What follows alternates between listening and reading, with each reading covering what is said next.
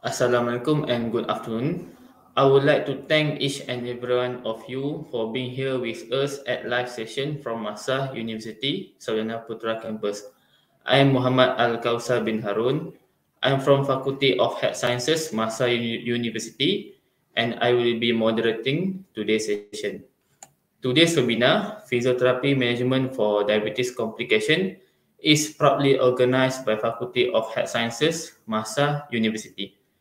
Dear viewers, before we proceed further, I would like to give you a brief overview of the programs offered by Faculty of Health Sciences at MAHSA University.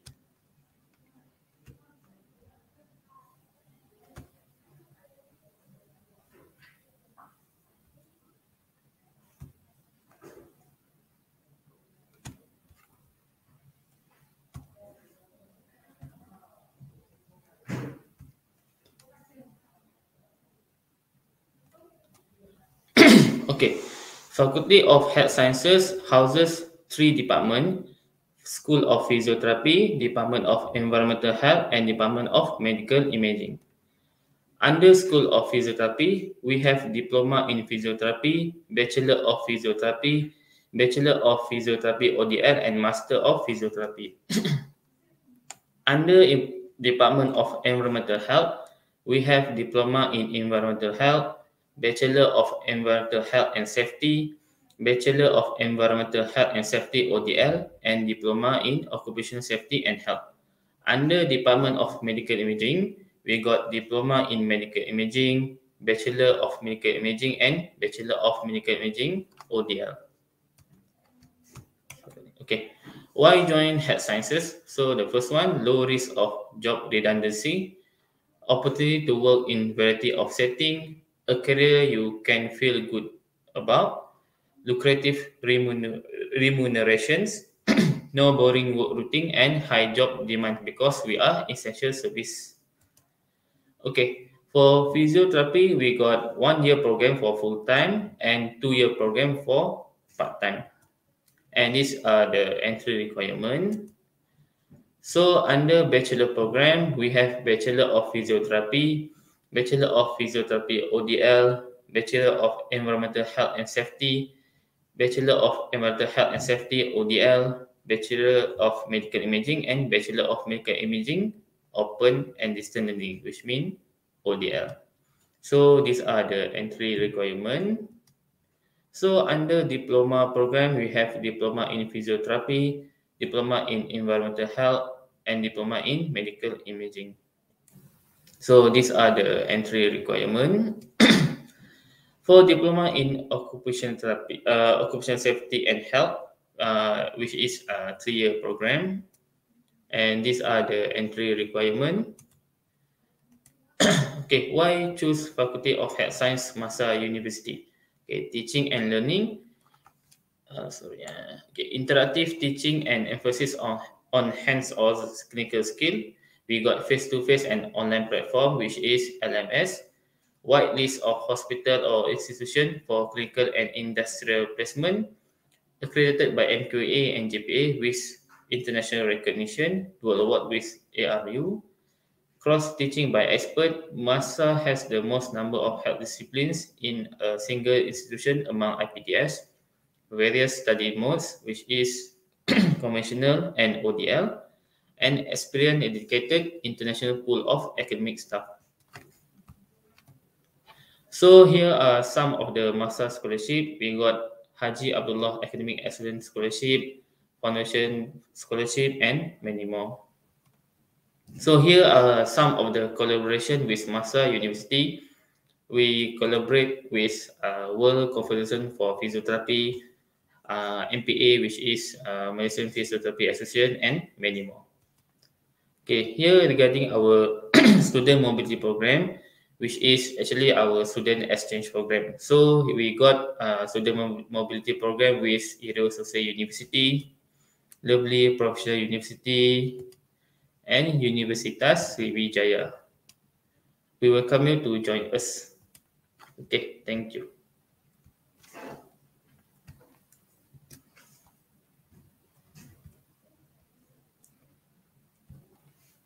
Okay, so Please contact us through MAHSA website or through our faculty Facebook page to know more about our programs. Or simply leave a comment, we will get back to you. Your question concerning this webinar session can be listed in the chat box. Right now, I will give a brief introduction about our webinar. Actually, it's regarding diabetes.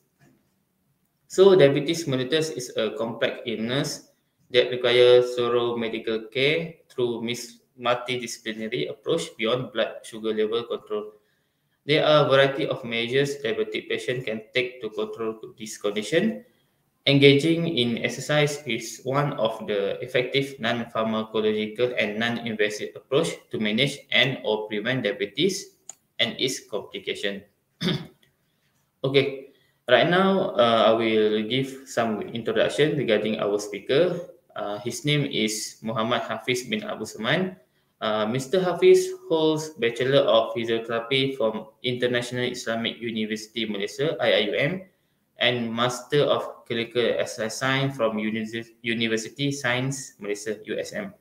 Currently, he is working as a lecturer at UiTM, Cawangan Pulau Pinang, Kampus Petang. Okay, Mr. Hafiz, the screen is all yours. All right. Thank you very much, Mr. Akosa, for such a great introduction. Assalamualaikum warahmatullahi wabarakatuh, and good afternoon to all of you. Hope all of you in the pink of health and always stay healthy. All right. Without further delay, let's having session for today.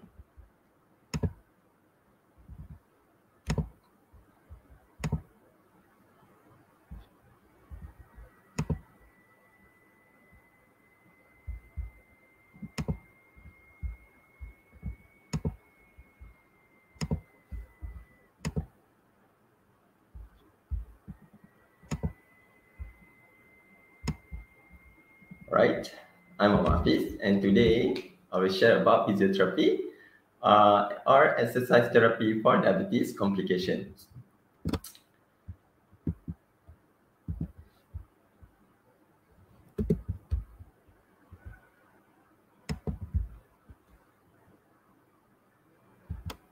Here are the outline or content summary for today.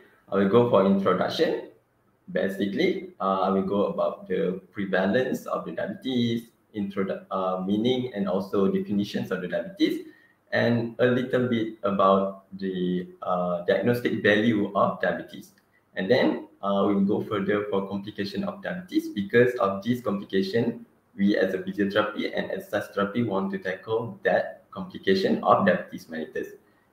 If then after we all know all the complications, then we go for physiotherapy and also exercise intervention management, which comprise of the pain management, aerobic training, weight-bearing exercise, that is said, because previously, traditionally, people with diabetes mellitus does not encourage to do weight-bearing exercise, but now how?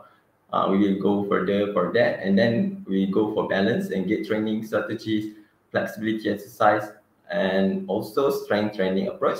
To that, we go for conclusions. As for introductions, diabetes has become one of the largest global healthcare problems of the 21st century. It is a serious long-term condition with major impact on the life and also well-being of the individuals, family, and societies worldwide. And diabetes mellitus is very threatening because it leads to top 10 causes of death in adults, and also estimated to have causes of 4 million deaths globally in 2017. That was very huge in numbers.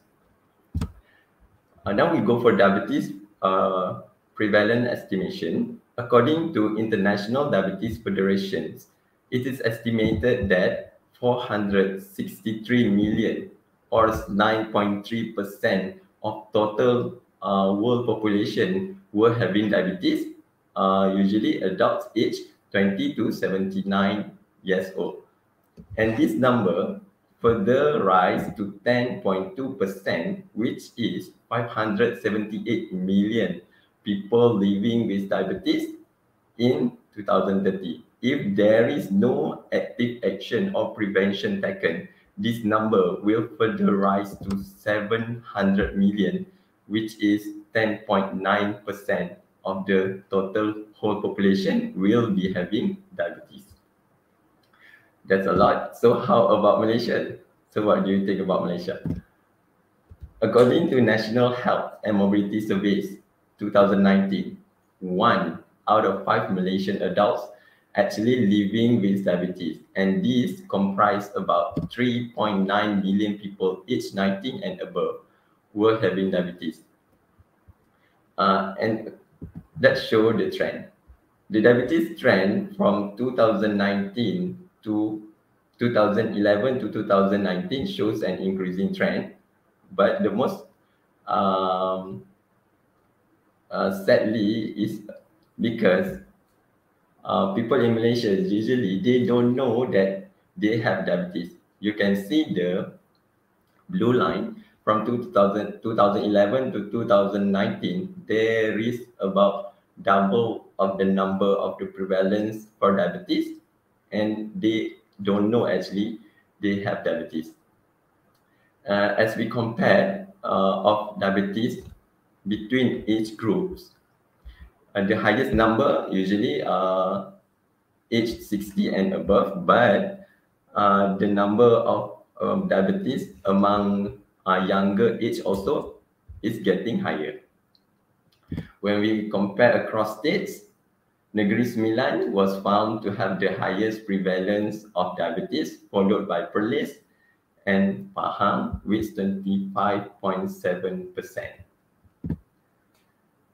The prevalence is very high. So what is mean actually by diabetes? Diabetes is a group of metabolic disease in which the person has high blood glucose or blood sugar. In easy words, there is high sugar in your blood. We have 3 types of diabetes. Number 1 is type 1 diabetes mellitus. There is inadequate insulin production, meaning pancreas didn't produce enough insulin to use by our body. Usually found in children and also younger adults. Type 2 diabetes is usually comprised of 90% of the total diabetes. It is insulin resistant. There is enough insulin, but the body cannot use it. And then the last one is gestational diabetes mellitus, or GDM. It is high blood sugar during pregnancy. All right, as you can see the moving picture showing the reading of the blood sugar level is 9.5. So 9.5 is considered diabetes or not? We still don't know. We will discuss after this. Now we will discuss about diagnostic value for diabetes. If it is fasting blood sugar, usually fasting blood sugar is taken 8 to 12 hours or overnight fasting. Water intake is allowed during this fasting period.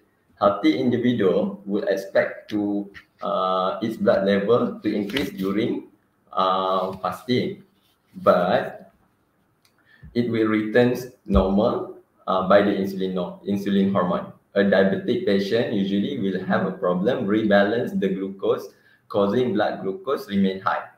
Fasting blood glucose above 7.0 millimole per liter is considered having diabetes type 2. All right. And then we go for random blood sugar. This test measures blood sugar level at a random, meaning any time of the day, regardless of the diet taken. And the normal range basically between 7 to 11.1 millimole per liter. If the number is higher than 11.1, then it is considered diabetes. Other than that, we also have OGTT, oral glucose tolerance test, that patient after the fasting blood glucose, patient will be given glucose and then further measured 2 hours after the glucose intake.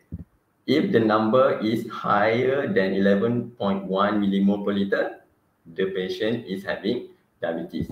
And the last diagnostic value for diabetes is using HbA1c. If the value is more than 6.3% or more than 45 millimole per liter, that patient is having diabetes mellitus. So, what are the symptoms or complications of the diabetes? We can have two type of complications. We have acute complications and also chronic complications. Acute complication comprise of hypoglycemia. Usually, symptom of hypoglycemia, patient may have fatigue, pale skin, sweating, hunger, confused, or even worse, patient can have fainting.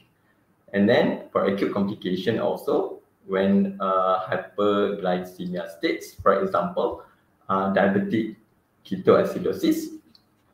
Diabetic ketoacidosis is actually an emergency state where patient may have fast or deep breathing, dry skin and mouth, flushed face, headache, and also muscle stiffness and aching. Number two is hyperosmolar glycemic syndrome, where a serious condition of the diabetes also, when the level of sugar is too high for a long period of time, so the patient may have severe dehydration and also confusions. The next complication is chronic complications. We can have also macrovascular and microvascular. Macrovascular, for example, cardiovascular disease. Diabetes may cause risk of getting cardiovascular disease, for example, a coronary artery disease or even heart attack. And then cerebrovascular diabetes may have high risk to getting stroke also, and also peripheral vascular disease where constriction of the blood vessels in the peripheral. For the microvascular, we have retinopathy. Diabetes may causing damage to your eyes, nephropathy, damage of the kidney, and also neuropathy, damage of the nerve. And today, for today's session, we will go further, specifically complication for peripheral neuropathy. So, what is meant by diabetic peripheral neuropathy? According to Toronto Consensus Panel on Diabetic Neuropathy, it is a symmetrical length-dependent sensory meter, polyneuropathy attributable to the metabolic and also microvascular alteration as a result of chronic hyperglycemia exposure and also cardiovascular risk covariates. It is a common chronic complication of diabetes. Usually, it's very challenging for the clinician and also for us as a physiotherapy and also for a clinical exercise physiologist. Diabetic peripheral neuropathy is leading cause of disability, usually because of the foot acceleration, amputation, gait disturbance, and also fall-related injury. And this disability definitely will lower the quality of life and substantially increase health costs associated with the diabetes. We know about diabetes peripheral neuropathy. So what are the symptoms associated with the diabetes peripheral neuropathy? Of course, number one, patient may have pain or unpleasant feeling, usually at the legs or foot. This pain it actually can be undescribable type of pain, right? And then number two is paresthesia. It refers to burning or prickling sensation that is usually felt in the hand, arms, leg, or feet. Number three is allodynia. Allodynia is also a type of pain. Usually, people with allodynia are extremely sensitive to touch. For example, usually the activity do not causing any pain. For example, combing one's hair can cause severe pain. Next is reduced thermal sensation and also reduce or loss of pain break sensation. And the next one is bed sheet or shock intolerant, more or less is related with the allodynia. And last but not least is restless leg syndrome, where a condition that causes an uncontrolled urge to move the legs, usually because an uncontrolled condition. And this is actually happen in the morning or the night time, while you are lying or sitting. And what to do? Just moving will ease the unpleasant feeling temporarily. So we know about diabetes already. We know all the complications. Now let's rock the diabetes. So we go for pain management first. There are few modalities actually can tackle for the pain management in the diabetic peripheral neuropathy. We will go for TENS, transcutaneous electrical nerve stimulation. How is it work to reduce the pain? Basically, TENS will reduce pain in the diabetic neuropathy by altering the non-instructive transmission of the dorsal horn of the spinal cord. So the mechanism includes stimulation to be delivered to the spinal cord that further innervates the painful area and reduce the pain. The second modality can be used is low-level laser therapy. The possible explanatory factor for the reduction of pain is actually due to increased microcirculation to the periphery. And the mechanism involved is that this low-level laser therapy will stimulate release of cytokines and also growth factor into the circulation, which is responsible for the vasodilation of the vessels and also formation of new capillaries. So it promotes healings also. Next is mirror therapy. Mirror therapy is one of the modality used to create a reflective illusion of an affected limb in order to trick the brain into a thinking movement has occurred without pain, or to create a positive visual feedback of a limb movement. Next is monochromatic infrared photoenergy. This mic is widely used in mostly Malaysian hospital. I think a certain center also will be having this monochromatic infrared photoenergy. It improves oxygenation and also nutrition related to nitric oxide metabolism, and it also promotes nerve growth and re-establishment nerve membrane potential that has been reduced by the hypoxic condition associated with the diabetes. And there is one study stated might actually improve the diabetic peripheral neuropathy, not in terms of pain management, but it also improves in terms of skin sensation, and also further improve our patient's balance. Very good. And then lastly, we also have NMES. NMES will help in pain management by stimulate a large nerve fibers and might therefore lead to a spinal stimulation that in turn will reduce excitability of small nerve fibers, so will reduce the pain. And for the pain management, now we go for aerobic training to improve diabetic. Here are details about the aerobic training for the patients. Frequency, this is actually recommended by the American College of Sport Medicine and also American Diabetic Association. Frequency usually 3 to 7 days per week, with no more than 2 consecutive days between bouts of the activity. Intensity, we usually we will go from the moderate first, which is 40 to 59% of heart rate reserve, or RPE of 11 to 12 only. Then we further progress to vigorous one, which is 60 to 89% of the heart rate reserve with the RPE of 14 to 17.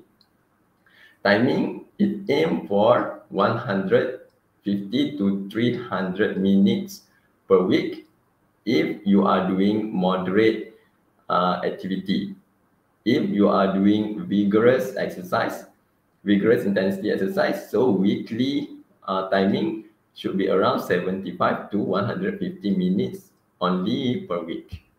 For type of exercise, you can go for jogging, walking, cycling, swimming, dancing, interval training, or if you want to go for indoor, you also can do exercise such as cycle ergometer, treadmills, recumbent steppers, and also elliptical trainers. For the progression, it depends on the baseline fitness, each weight, health status, and goals, and gradual progression of intensity is recommended. It is also important to have a medical clearance from the specialized physician before you engage in the exercise.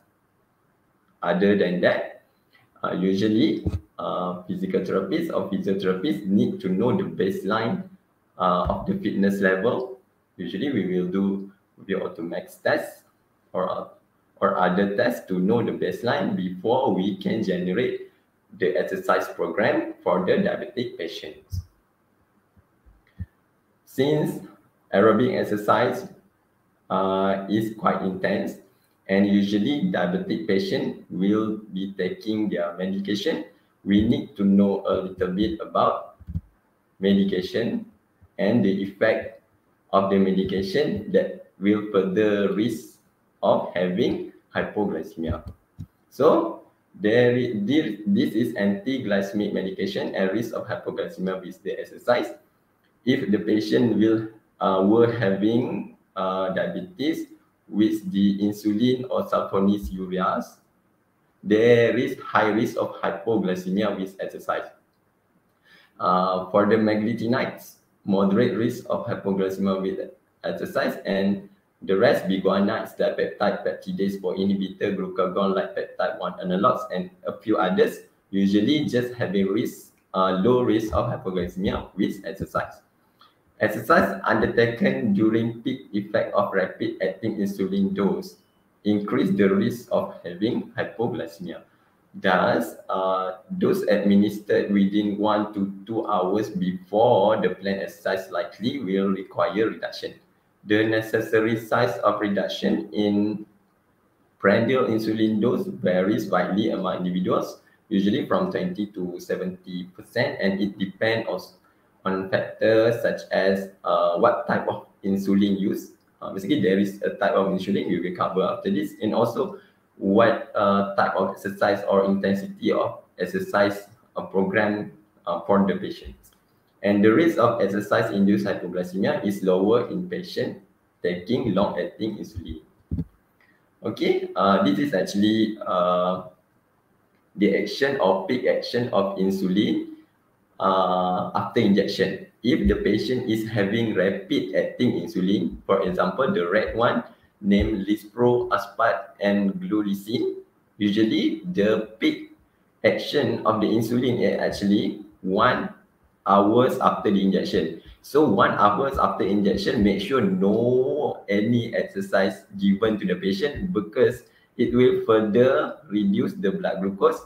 And if we are doing exercise at that time, the patient having high risk of getting hypoglycemia. If the patient having short-acting insulin, usually the peak hours or the peak action of the short-acting insulin is actually after 3 hours injection. So 3 hours after injection for short-acting insulin, make sure no exercise were given at that time. For the intermediate-acting insulin, usually around 4 to 5 hours after the injection is the peak action for the insulin to work to reduce the blood glucose. Make sure no exercise during that time. For the long-acting insulin, usually we can proceed with the exercise, but we still need to be precaution. There is low risk of getting hypoglycemia using basically for long-acting insulin. All right, a point to notes, make sure the notes and timing of certain medication may require adjustment to avoid hypoglycemia, as I said just now. Caution is particularly important to those treated with insulin and insulin secretagogues. Patients should still be counseled about appropriate recognitions and treatment of hypoglycemia regardless of their medication regimen. So we need to address the patient. They have to know the symptom of hypoglycemia so that they can stop if they experience that. And then frequency monitoring to assess glycemic response to exercise is principal method to determine appropriate adjustment for individual patients. Another point to see is if taking insulin or medication that can cause low blood sugar, which is hypo, blood test 30 minutes before exercise. So if you have a patient who are having diabetes, before engage in exercise, make sure to have a blood test 30 minutes before exercise. And then if the blood measurement or the reading is below than 5.6 millimole per liter, the blood sugar may be too low to start exercise. So maybe the patient can eat a small snack containing 15 to 30 grams of carbohydrate, such as fruit juice, fruits, crackers, or even glucose tablets before begin exercise. If there is around 5.6 to 13.9 millimole per liter, then this is good to go for the exercise and it is safe. Pre-exercise blood sugar range. And last one, if it is too high, higher than 13.9 millimole per liter, this is cautious zone. Blood sugar may be too high to proceed with the exercise. Done for the aerobic training. So how about weight-bearing exercise? Can or cannot? And does it safe? All right. Previously, unloading was recommended to heal wound. Protective footwear was prescribed to help prevent skin breakdown of insensitive feet. And people with neuropathy were advised to avoid the weight-bearing exercise. And before 2009, American Diabetes Association included that recommendation in the presence of severe peripheral neuropathy, it may be best to encourage non-weight-bearing activities such as swimming, bicycling, or arm exercise because of the increased risk of skin breakdown and also charcot joint disruption. But the finding of the study published in Physical Therapy were instrumental in leading to a substantial change in this guideline, as the authors concluded that increased weight-bearing activity in participants with diabetes and prior history of foot ulcer is actually do not increase the risk of foot ulceration. And it is demonstrated that collagen fibers have increased diameter after exposure to compressive and shear stresses and are organized and packed into structures that appear to adapt to their mechanical environment. So the paradigm shift represents a true change from the traditional thinking with the new perspective that people with diabetic peripheral neuropathy should be encouraged so they can do weight-bearing exercise to maintain and even increase weight-bearing activity rather than to avoid. It appears that appropriate monitoring weight-bearing exercise is safe and feasible for this population and lead to positive outcomes. And modest improvement in gait speed and habitual physical activities can be expected after the weight-bearing exercise. But there is always a safety precautions. During the weight-bearing exercise, additional care is taken to maintain proper foot support. The toes should always touch the floor. Avoid hammering or clawing when possible. The ankles should not be laterally tilted with lateral deviation. So make sure it's in a normal position. Thus, self-perception of the foot and the ankle position is stimulated even during the most challenging tasks. So weight bearing exercise, does it safe? Yes, it's safe with precautions. Next is balance and gait training strategies. Previous studies revealed that gait characteristic in diabetic peripheral neuropathy and the effect of various modalities to improve balance in diabetic peripheral neuropathy client. But however, they do not into account balance exercise as an intervention. Usually, patient with DPN will be having weakness in distal part of the body, and it always happen late in the natural history of the DPN.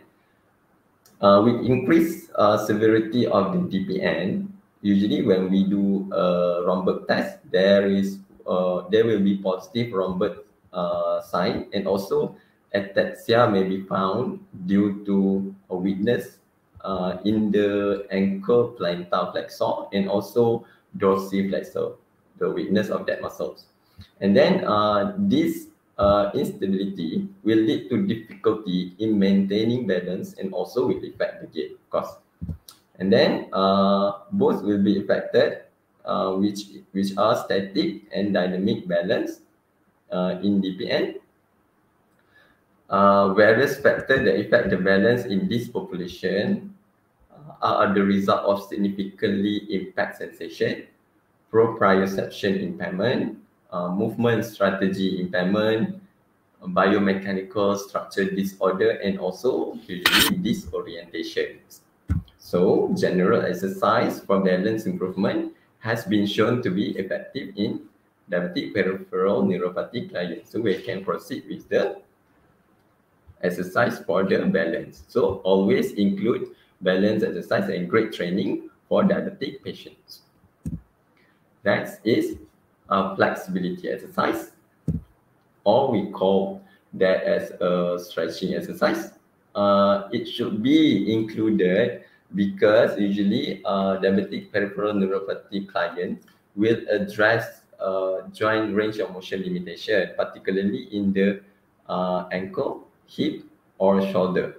And a complete musculoskeletal examination by the physical therapist can identify individual needs that should be addressed to maximize joint alignment and minimize movement-related injuries.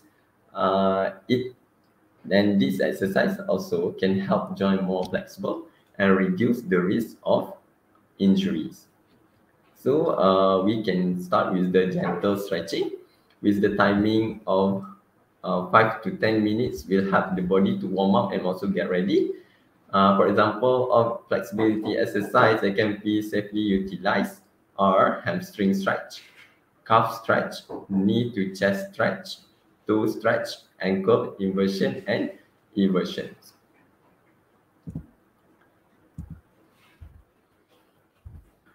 Detail about flexibility exercise here with the frequency of 2 to 3 days per week and stretch to the point of tightness or slight discomfort.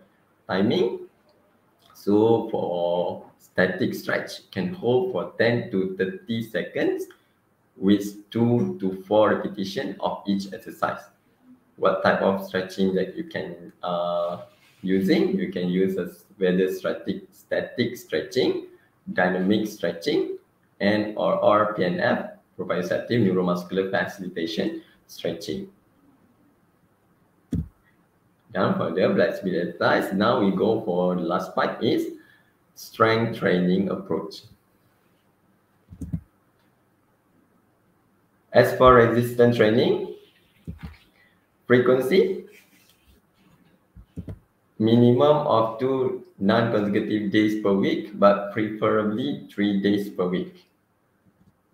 Intensity, usually we start with the moderate one, 50 to 69% of one repetition maximum, to vigorous one, 70 to 85% of one repetition maximum.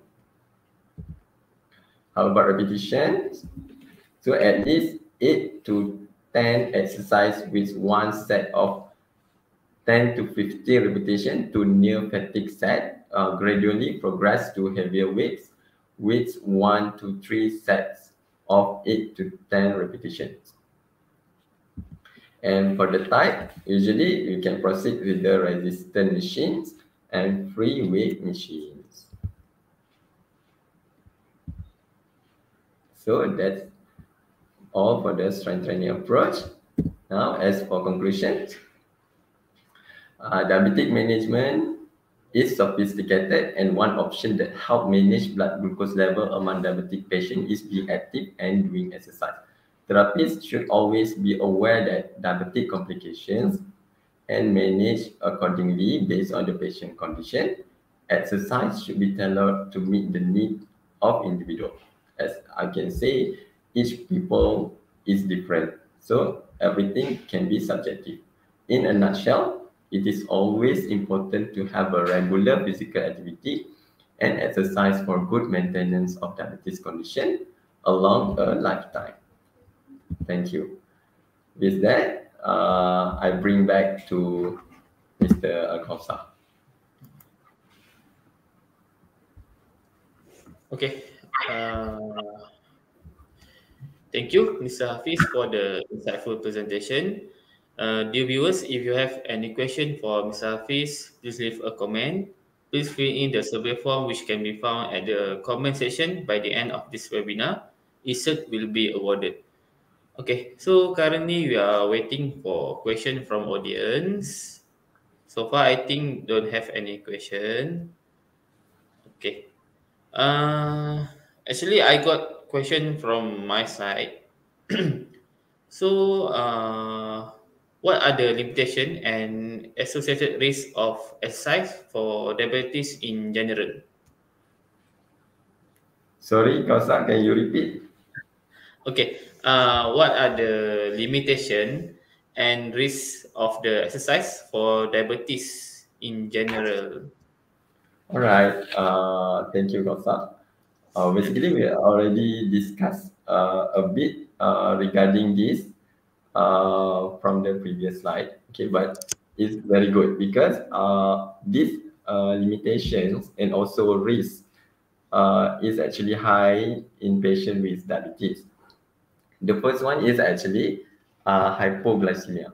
Hypoglycemia or exercise-induced hypoglycemia is actually the most common implication and also fear in individuals with diabetes who were taking insulin or insulin secretagogues such as sulfonylureas or meglitinides.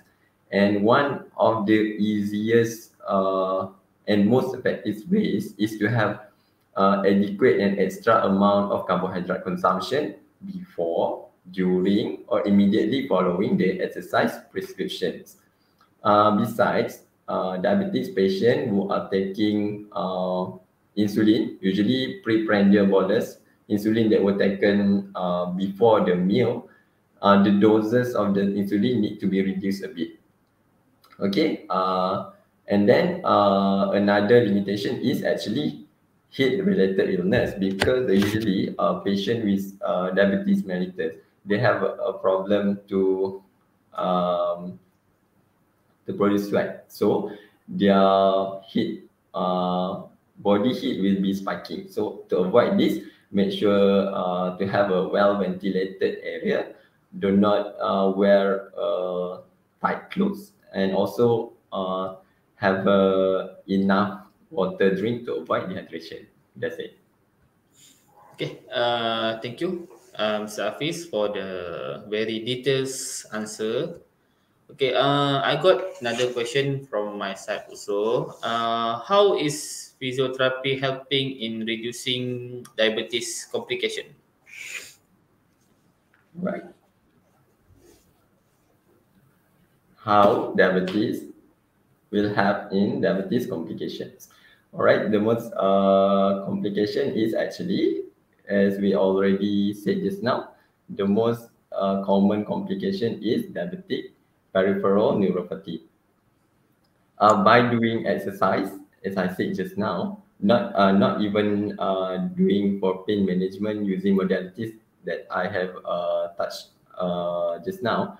I want to go more detail regarding aerobic exercise because this aerobic exercise will further improve the condition, not just will reduce the will improve the insulin sensitivity in the patients with the diabetes, but it will improve in term of diabetic complication. For example, the diabetic peripheral neuropathy, because it will improve the oxygenation to the affected area and further improve uh, the nerve area that are affected by the diabetes complication. Okay.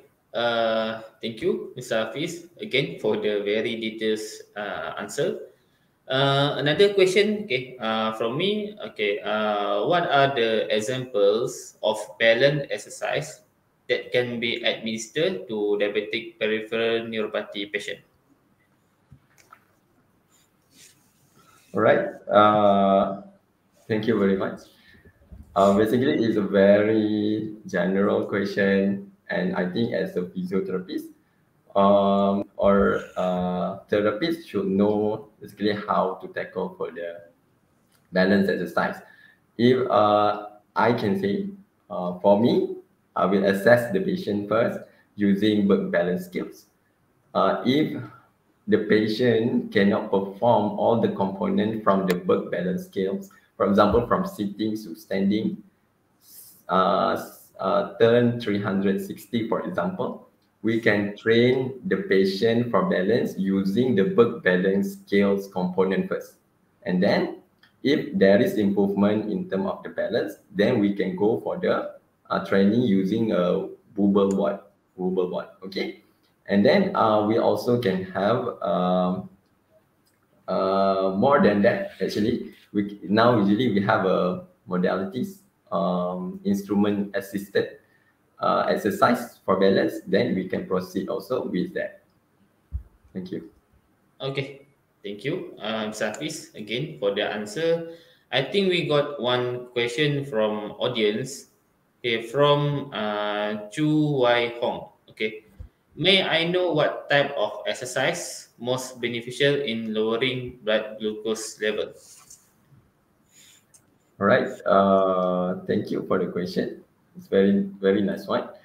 From my reading, from my studies, I can say there is no one or no complete one that said a specific exercise will reduce or the most beneficial one will good for the diabetes mellitus. So basically, back to the recommendation from the ACSM, also American Diabetes Association, usually they will come up with the aerobic exercise together with combination with the strengthening exercise will have actually the most beneficial effect to the diabetic patient.